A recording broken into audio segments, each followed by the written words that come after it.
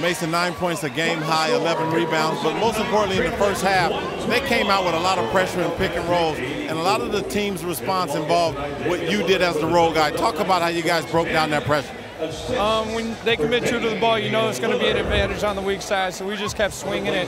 That guys did a good job of that all night. Myers had as well, and we hit shots on the opposite side. So I see you roll, short roll, and find that guy, but then in the second quarter, I saw you straight line roll and get all the way to the rim. So as you work yourself through the game, what do you start to look at and look for? Just knowing that they're going to adjust and make the read of are they committing to the ball or are they trying to stay home with shooters? And you know, it adjusts throughout the game, so you just have to pick up on it.